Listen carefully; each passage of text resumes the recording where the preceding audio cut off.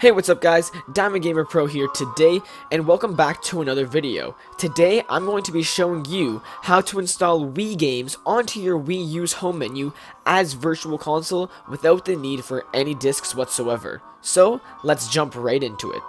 Alright, so your first step is going to be to head to the link in the description below, which will bring you to this website right here on GBA Temp.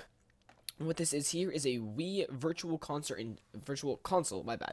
injector script, and this application is going to allow us to install our Wii games to our Wii U on the home menu. So, once you're on the website, just use either the Mega link or the Google Drive link to download the program. Once you have downloaded, it should just be an exe just like this one right here.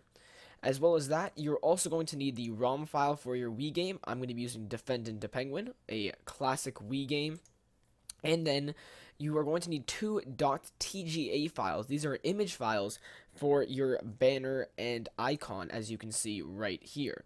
Now, the program does come built in with some images, but a lot of the time you're going to have to make your own. If you guys want to learn how to make your own, leave a comment down below, and I will definitely make a video on that.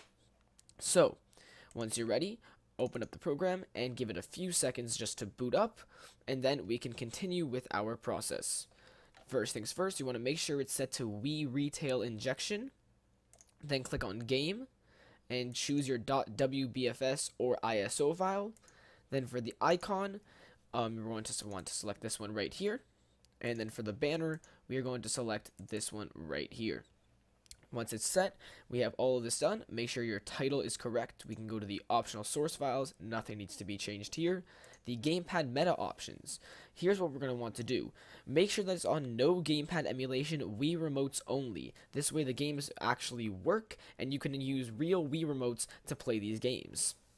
If the game supports the classic controller, you can choose to have the Wii U gamepad emulate the classic controller, or you can just use the Wiimotes as they are.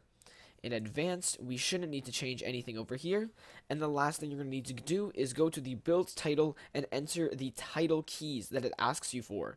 Once you do that, just press the big build button. Unfortunately, I can't give you the title keys, but I'm sure if you search them up on Google, it'll be very easy to find them. So, I'm going to go and press the build button, and I will get back to you once it's done. Alrighty, so once it's done, you should get a pop-up like this saying Defendin' the Penguin conversion complete, or for whatever game you're using. And if you go into your file explorer, wherever you chose to save it, you should have a folder that looks like this with a random code on it. And if you open it up, there should be a ton of files in there. Nothing to be worried about right there. Now, what you're going to want to do, once this is all complete, is get your Wii U's SD card and plug it into your computer. You must use the SD card, not any external hard drive, because that is what you require to install the games. Once you plug in the SD card, wait for your computer to recognize it, mine has right here, and you should have an install file on your SD card. If there is anything in your install file, you can delete it because you've probably already installed it, like I'm going to do right now. Now, what I'm going to do is grab this folder and drag it into the install folder on my Wii U's SD card. This shouldn't take too long depending on how big your game is. The game I chose is not a large game, therefore it's not going to take a long time to copy over. Once it's copied over, you can plug your SD card into your Wii U, and I will meet you on that side. Alrighty guys, so once you get back to your Wii U, on the gamepad, you're going to want to open Whoop Installer GX2. This is what we're going to be using to install the Wii program to our home menu. Once we get there, just wait for the program to load up, and you should see the one folder of the same title you had before. Click on it and click Install. Then click Yes, and choose whether you want to install it on the Wii storage or on an external hard drive. I'm going to be using an external hard drive, so I'm going to press USB.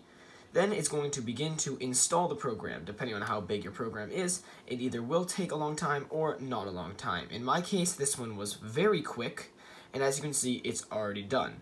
Once you're done, press OK, and you can exit out of the program, and I'll meet you back on my Wii U Home Menu. Alrighty, now that we're on the Wii U Home Menu, as you guys can see, in our first available slot, we have Defendin' the Penguin right here on our home menu as a Wii game. So when we open it up, you'll actually be able to see that we can choose how we want to play it, either on TV only or TV and gamepad. I'm going to be pressing TV only because I'm not going to be using my gamepad. And as you can see, the game launches up as if it were a regular virtual console game with our icon and banner. And as you can see, the game boots up normally and will play perfectly. We can use the Wiimote just as if we were playing it on the Wii, and it works just like the Wii menu built in, but this time you can install your games without having to use a disc every single time. So, I hope you guys did enjoy today's video. If you did, be sure to smack that like button and subscribe, and stay tuned for more videos. And I hope you enjoy playing your Wii games. Peace out.